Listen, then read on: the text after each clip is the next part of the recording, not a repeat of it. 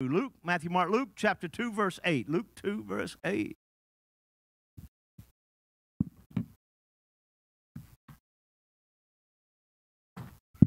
I'm just going to request that somebody back there might bump the air on just a little bit, maybe 1 degree cooler. And if you're cold, cuddle.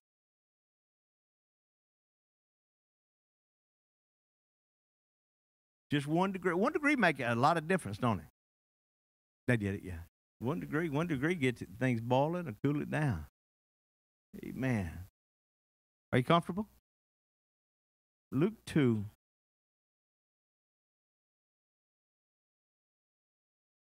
Just another ordinary night taking care of sheep. Just another ordinary night taking care of sheep. Just another ordinary day working. Just another day at school. And this is what hits me, how life can become routine and ordinary and just almost bland, and then something happens to change your life forever. Just men out taking care of sheep. And there were shepherds living out in the fields. Everybody say living. They just weren't visiting. They were living. They made their living off the sheep. They stayed in the fields with the sheep. They took care of the sheep. Watching over their flocks at night. I read this morning of a sheepdog in Georgia that killed 11 of them? 11 coyotes. One dog killed 11 coyotes, and then he run off. And a few days later, he came back and exposed all his wounds. He went back. They actually got a GoFundMe page raising money. Amen. Sister Vet in the back to raising money to help save that dog for his Great Pyrenees are some bad dogs. You want the mic, Charlie? She wasn't here last week. But yeah, I saw that, and I was just, I'm a dog man, so I saw that, and I thought, man, that's an amazing thing. So here these men are out looking after their sheep. The night, an angel of the Lord appeared to them, and the glory of the Lord shone around them. The angel brought the glory with him. They were terrified. But the angel said to them, don't be afraid. I bring you good news of great joy that will be for all the people. Today in the town of David, a Savior. Savior means one who delivers his people. Has been born to you. He is Christ the Lord. This will be a sign to you. You will find a baby wrapped in clothes, lying in a manger. Suddenly, a great company of the heavenly host appeared with their angel, praising God and saying, Glory to God in the highest, and on earth peace to men to whom his favor rests. When I read this, every time it hits me that one angel outran the rest of the angels. That one angel got there first. And I don't know if he was dispatched first, or he was faster, or he was more excited about the news. I do not know. But one angel gets there and he says, hey, I got good news of great joy. Then the other angel showed up, and it's like that. It's like a da-da, da-da. It just keeps escalating, the joy, the excitement of the moment. And again, I can tell you, if one angel scared him, you can imagine what a lot of angels did to him. I mean, they all nervous now. And they showed up and said, Glory to God in the highest, and on earth peace to men on whom his favor rests. One of the worst things you can do at this season is to act like, oh, it's just this season. It's to act like, I've heard this story before. Or I've seen that. I've seen the Christmas place. I've seen a Charlie Brown Christmas pastor. Want. I've gone through. But no, you got to bring yourself back to a place of perspective here and remind yourself, this thing's about joy. Not just joy, but great joy. Amen. That the Lord of glory came from heaven to earth, wrapped in a manger. We'll talk about all this as this month unfolds. But to me, there's revelation on top of revelation and understanding about him coming, about Emmanuel wrapped in flesh. And the angels were excited. Amen. Let me just tell you, these angels had been with Jesus. They were in the heavens with Jesus. They knew who Jesus was. And evidently, they got hold of the plan. They saw it. They got an email or something that told them that God himself is going to wrap himself in flesh. He's going to squeeze himself into a little body. He's going to put himself into a womb of a virgin. He's going to come shooting out, amen, and he's going to save the world. Woo, that's something to get excited about. In Jesus' name, amen. Be seated. Remember the shepherds. The shepherds were the low of the low of the economy class. I mean, they doesn't get no much lower than that. He didn't come to the palaces. He didn't come to the kings or the queens, but to the shepherds. They're unable to go to the temple. They smell. They stink. They can't even go to church. I love the fact that if you can't go to church, church can get to you. Amen. And I do want folk in the house, but the bottom line, I thank God for streaming, that we're able to reach out and connect with people. Unable to keep the law of cleanliness, the angel came to them first. So here, understand that Christmas is a delightful disruption of the way things normally go. It could be just another normal November, October, September, amen, walking through life. But then you hit December, and all of a sudden, it's like the brakes are starting to come on. I've got to do something, prepare for this special day. By the way, December 25th is on a Sunday. I think it's a great day to have church. Amen. We will have church that day. I know many of you may have some plans, but a lot of us would like to come to church and celebrate the birth of Jesus on a day that we celebrate it. Can I get an amen? So that'll happen. So here, this disruption takes place. I mean, I like delightful disruptions. I like when something takes place that just makes you smile. You know, let me just mention something else about Pastor Joseph while I'm talking. I'm at the funeral. I'm doing the graveside, and I forget. I know you don't have this problem, but I forget stuff. And I'm trying to remember. I have 3 points I want to share there. And when I get there, I call out one, and I share on it. I call out two, I share on it. And the third one, I went blank. I couldn't remember. And I yelled at Joseph, Joseph, what's the third point? And he told me. He don't got my notes. He stole them a long time ago. But it was just that little disruption that made me smile. It made me appreciate. Yesterday, David and JJ came over. JJ is a delightful disruption. She gonna do stuff, make me laugh and smile all the time. I love when it just happens. You don't expect it. It just had a knock at the door, and next thing you got it. So here they are out at night. You know they're scared, and the angel of the Lord shows up, gives the announcement, amen, and it disrupts everything. I like this phrase. It catches the spirit of Luke chapter 2. One moment you're tending the sheep in the middle of the night. One moment you're taking care of your children. One moment you're working. The next you're being scared out of your wits by an angelic choir. I don't know how delightful that is to you, but to me, that disruption is wonderful. There's a difference. The Bible uses a term here over and over, joy. There'd be great joy. There'd be, he's coming to bring joy. To me, Thanksgiving was about contentment. When we hit Thanksgiving, it was about contentment, just being content. Amen. But Christmas is all about joy. It's all about having joy in your life. It's not about stuff as it is about joy. Again, there's a difference in joy and happiness. A lot of folk want to be happy. They'll do whatever it takes to be happy. Happy is so external.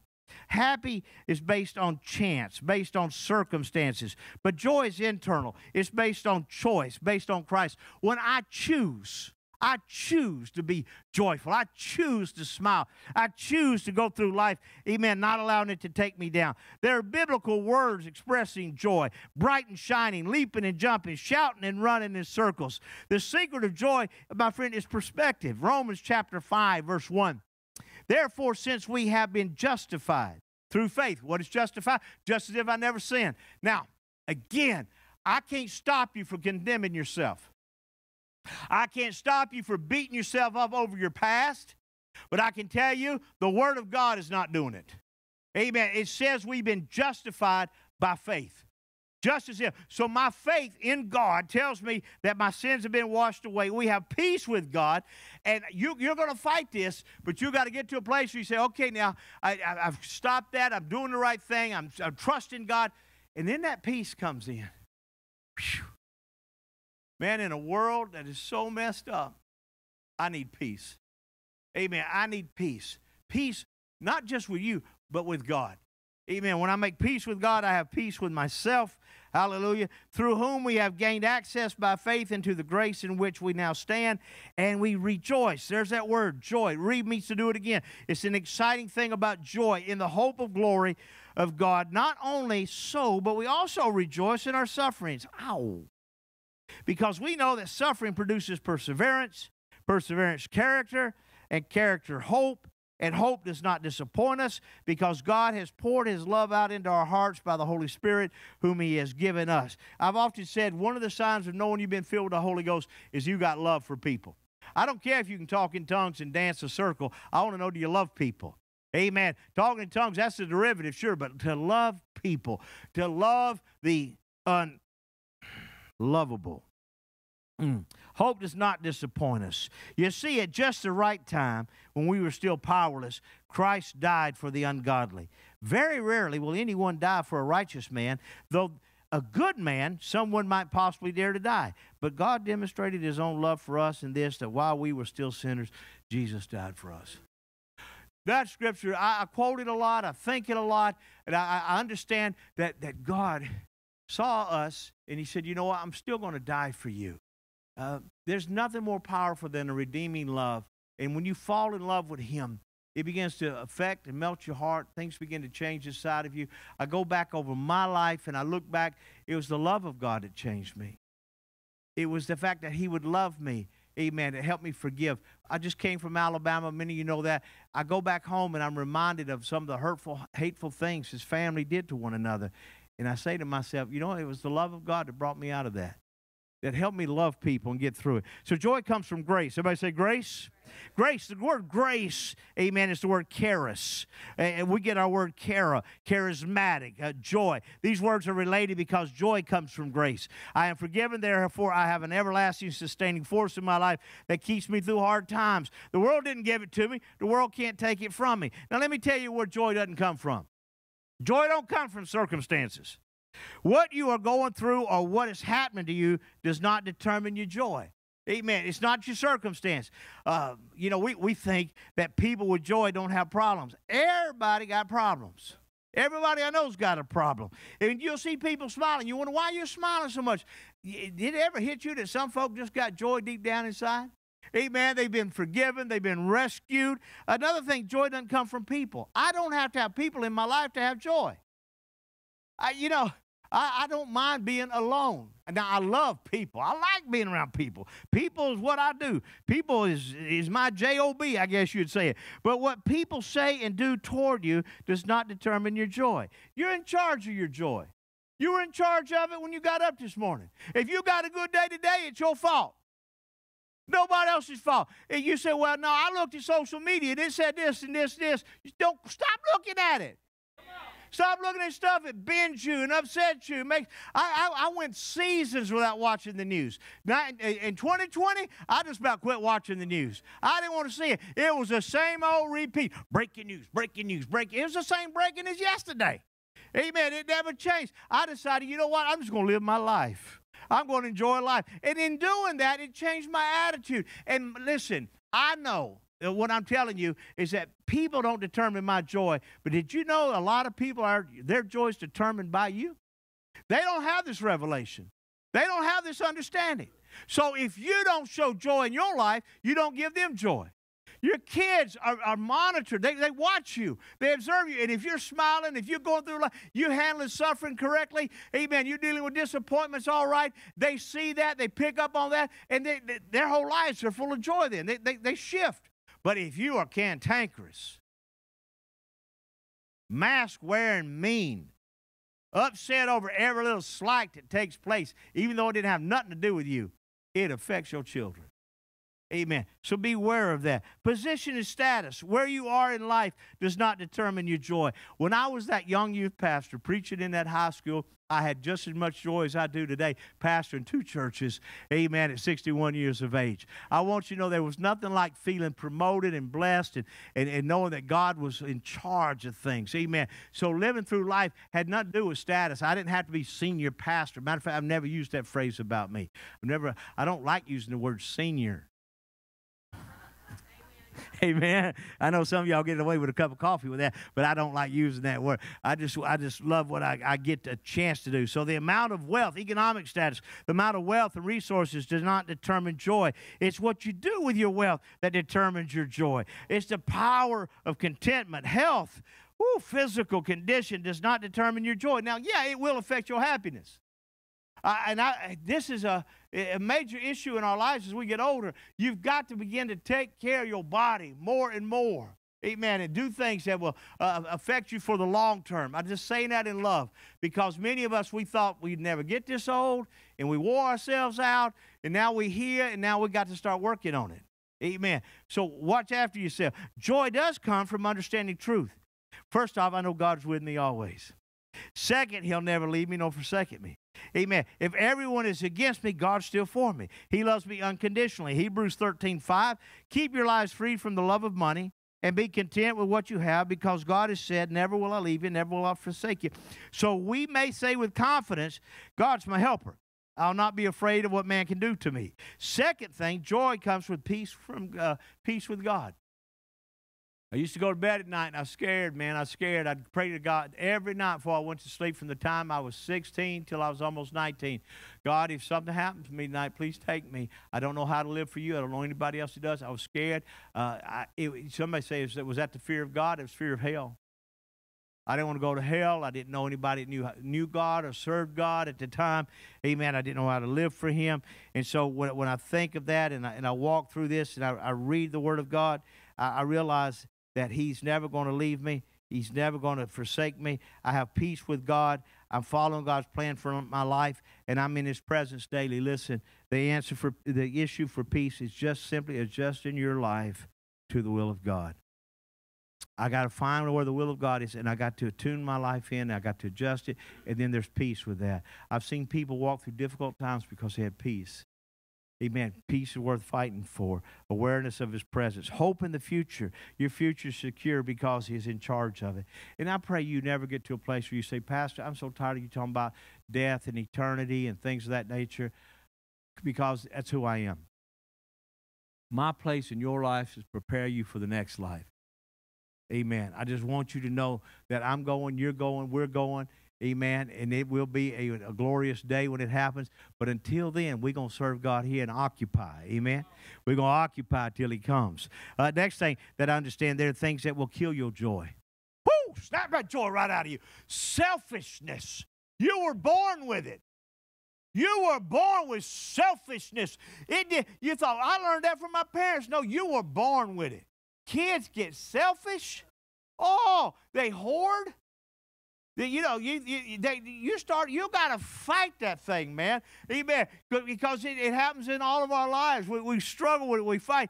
James 3:16, whenever you're trying to look better than others or get the better of others, things fall apart and everyone ends up at others' throats. James 4:1, what causes fights and quarrels among you? Don't they come from your desires that battle within you? You want something, but you don't get it. You kill and covet, but you cannot have what you want. You quarrel and fight, you do not have because you do not ask God. So let's go all the way to the end. The reason I ain't got what I wanted is because I didn't ask God to start with. The reason I didn't ask God to start with is it probably didn't belong to me anyway. So we started fighting and quarreling over stuff. He said, quit that. And listen, if God's good with it, he'll give it to you. If not, quit trying to covet other people's stuff. Amen. And going after people. That's the wrong thing here. It takes your joy away. Resentment and bitterness steals your joy. Hebrews 12:15, see to it that no one misses the grace, the chara, the joy of God. Amen. And that no bitter root grows up because trouble will defile many. If that happens, it begins to affect others. Bitterness. What's another thing that take away my joy? Fear. Fear take your joy away. Amen. Fear in the heart of man causes depression. It's the opposite of joy, depression. Amen. Proverbs 12:25. An anxious heart weighs a man down, but a kind word cheers him up. We all have an opportunity over the next month to give kind words to people. Amen. When you do that, to cheer them up. Amen. To bless them. Put a smile on their face. All fear is built on the lie. Destroy the lie, the fear dies. Amen. I'm scared of this, that, and the other. Can I tell you, when I jumped out of a plane, I was scared. I was scared. I was more scared going up in the plane than I was jumping out of the plane. I honestly felt like the plane was worse. It was ragged. It shook. I mean, I had friends with me. The neat thing about when I jumped out of a plane a few years ago, a parachute, is that I had friends with me. So I knew something happened to the plane. I had my wife with me, my son with me. Amen. I was going to heaven with family. You know, so here, so everything's going up, man. I mean, it's quick. But there was a fear inside of me. And then to overcome that was the most powerful release in my life. To the point where I think, you know, I could do this again and again. This was not, it's the same way with fear of heights, fear of elevators, fear, whatever goes on in your life. But when you destroy the lie, the fear dies. When you destroy the lie that you're going to hell, when you destroy the lie that God doesn't love you, when you destroy the lie that you don't matter, when you destroy the lie that you have no purpose, when you destroy the lies in your life, those fears begin to die. And when those fears die, faith comes alive. And when faith comes alive, risk takes over. And you begin to live a life that's on the edge, man. You start living and believing God for the best in your life. I'm not talking about just living dangerously. That's not my point ever. Amen. But to live a life that says, you know what, I can risk it. If I need to do another occupation, another job, take a chance on a relationship, whatever it is, amen, I can step at and make that happen. So if you do that, because fear makes us defensive. Fear, we are always quick to react rather than respond. We become defensive. Fear makes us distant. We put up walls around us and we close everyone out. Some people have fear of people, of being around people, and it keeps you away. That's why I keep fighting these in your life and my life, because I want you to connect with people. Fear makes us demanding. We have to be in control. It makes you a controller. Because controllers are full of fear. Because if they can control it, amen, then it doesn't have anything up over them. But I find, listen, I'm going to just say it again. When they pushed me out of that plane, it wasn't, I had somebody strapped to me. I didn't go solo. You don't go solo first time out. And I had somebody strapped. And all I was doing was reaching back and making sure he was still there. Amen. And sometimes in life, you got to reach back and make sure God's still there. Amen. Because he's the one that's going to help you all the way to the ground. So let me start closing here. Give you some suggestions. Pastor, how do I bring the joy back? And if you've forgotten this, get it back in your spirit again. First, I want you to reflect on God's gifts to you. When's the last time you walked through your home and realized how good God is to you? All the things you've got in your house. It ain't what you got lost. When we went through the floods, so much of my stuff left my home, and I watched it burn. But then I saw how much stuff I still had left. Amen. The goodness of God in my life. Still had a home, still had a vehicle, still had family, still had friends. Amen. Reflect on that. Reflect on His numerous gifts to you and watch your joy increase. Psalms 103, verse 1. Praise God, O my soul, all my inmost being. Praise His holy name. Praise the Lord, O my soul, and forget not all His benefits. If you got a good job, that's great. If you got a salary, that's great. But if you got benefits, you have no idea the power in benefits. And it ain't always coming from the company. Sometimes it comes from the people you work around. Amen. Those connections there. Amen. Thank God for His benefits, who forgives all my sins, heals all my diseases, who redeems my life from the pit, crowns you with love and compassion, amen, who satisfies your desires with good things so that your youth is renewed like the eagles. An eagle will renew its youth. It's an amazing biological fact that eagles will get older in life. Their eyes will become cataract. They'll start losing their ability to see, and their wings will start getting faltered, and they'll go and hide in the cleft of the rocks. And you walk through Scripture, you'll realize how many times the Bible shares about the little rock badgers. It'll share about the ant. It'll share about eagles. It'll share about sheep. It'll share about nature. And it relates it to our lives, and wolves.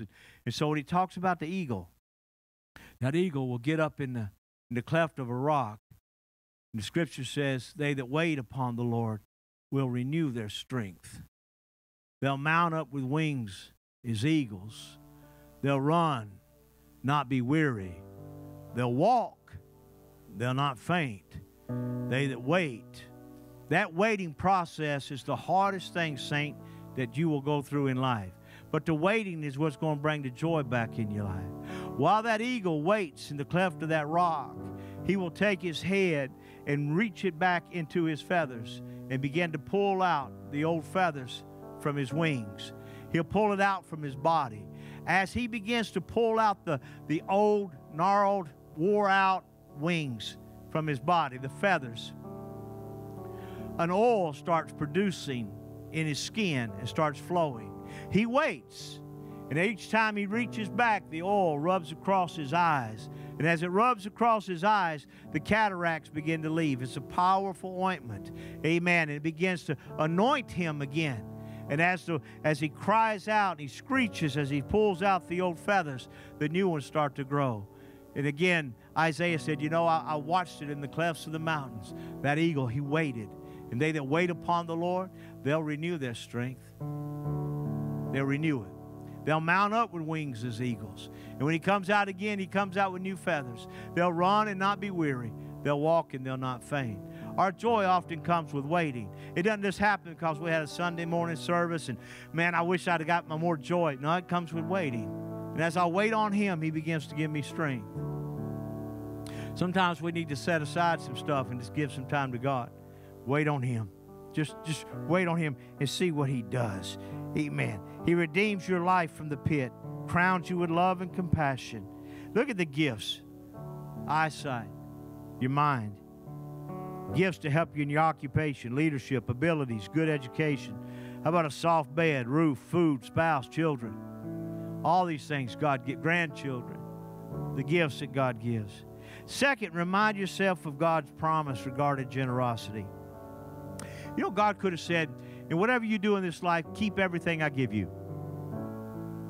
Make sure you hoard it up and save it for your family so that they can take it and they can hoard it up and save it for their family. God didn't say that. This is what he said. Remember this, whoever sows sparingly will also reap sparingly, and whoever sows generously will also reap generously.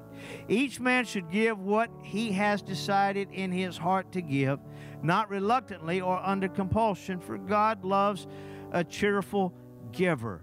And God is able to make all grace abound to you, so that in all things, at all times, having all that you need, you may abound in every good work. I want to encourage you to do something. We got midweek Tuesday night. Showed up here Tuesday night. Dee ran the prayer meeting. You were hunting. She did a great job. But I read this and it says, whoever sows sparingly also reaps sparingly. When you remind yourself of how good God is and the goodness of God, can I ask you to do something on Tuesday night, this Tuesday night? Tuesday night it's our last midweek service, Kenny, Tuesday night. For you to show up Tuesday night and bring something. Bring something. I don't want it. I want you to give it to somebody else in the church. I want you to show up with something. Now, if you don't show up with something, you're going to end up giving your wedding ring away or your watch or something. I don't want you to do that. Or your glasses. I don't want you to do that. Bring something from home. Something that you kind of like. You like it. Amen. It doesn't have to be expensive at all. It could be an ornament. Bring an ornament. Even I got some Alabama ornaments. How many bring y'all? Brian, you can put it on your tree.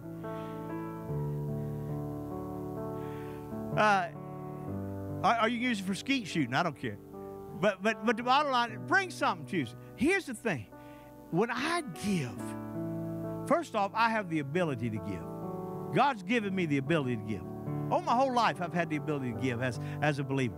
But when I give, it turns something loose inside of me that I can't keep from smiling. And it ain't just to my kids, amen, or my grandkids. When I give to other people, just right out of the blue, it does something to me, amen. And when those angels showed up to the the shepherds, they gave them the best news they could ever get. And then later in life, a couple of years later, the wise men showed up and gave Jesus gifts. And ever since then, we've been given gifts on Christmas Day. But where did that whole idea of giving gifts come from, Pastor? That's where it came from. That the wise men gave gifts on the day to Christ. And when they done that, amen, it started something, and once it gets going, people get addicted to it. I love giving. I love being able to give. And I'll be honest, I like receiving. Who don't like receiving? Somebody came to me this morning and said, Pastor, I got deer meat for you. Glory to God. Amen. Because I promise you, if I don't eat it, I'll give it to somebody else who will. Because that's what we do with our gifts. So I've never known anybody go bad from giving. Well, you heard about him. Yeah, he backslid, left God because he gave too much money to the church, gave too much money toward people, started blessing all the little communities around here and looking after folk, just gave himself to death. But I have sure seen some people get sour who refuse to let it go. Amen. So examine your heart and ask yourself, do you really believe there's a need? Am I responding based on the need? Amen. So Tuesday, I know, if you're not here, you're telling me you ain't got nothing. I know some of you won't be. You'll be out of town and stuff. I know. But send your gift for somebody else. Okay. Amen. So Tuesday night, let's do that. Anytime, I've done this for years, man. It's been a while since I've done it. But I've done it for years where we had opportunity to give away stuff. I've given watches away, motorcycles away, vehicles away. I just give stuff away. Amen. But to be able to do that. And the greatest givers I've read about through history, William Colgate,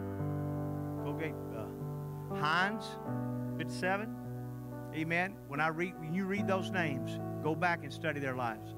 They were tithers, they were givers, amen. Always giving. Heads bowed, eyes closed. Father, I thank you for this house. I thank you for your people. Thank you for those that are watching. Help us glorify you by being generous this year.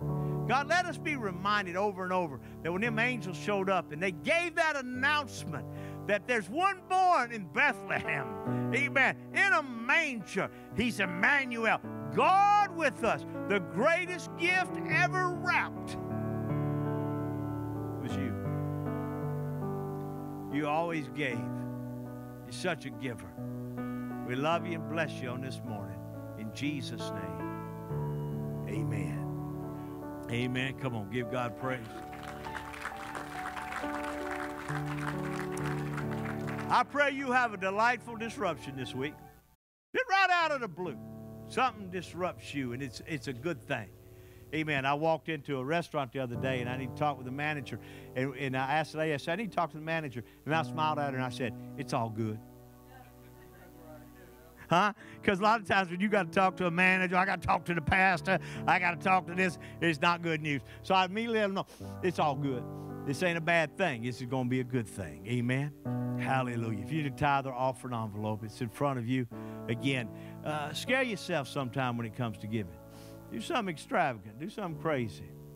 Believe God for the best here. Hallelujah. Man, it's been a good morning. I've reflected on a lot of stuff. Again, for those that knew Bobby, her funeral will be Wednesday over in Carter's in North Shore at 2 o'clock on Wednesday. I mention that because those people gave me a chance. They gave me an opportunity. And that's sometimes that's all we need. Amen. Our servant leaders will come up. As Pastor David prepares to come, I want to mention one thing. Mike Thies, Mike, you guys, we're going to do this thing over at Bull Silas. Is that right?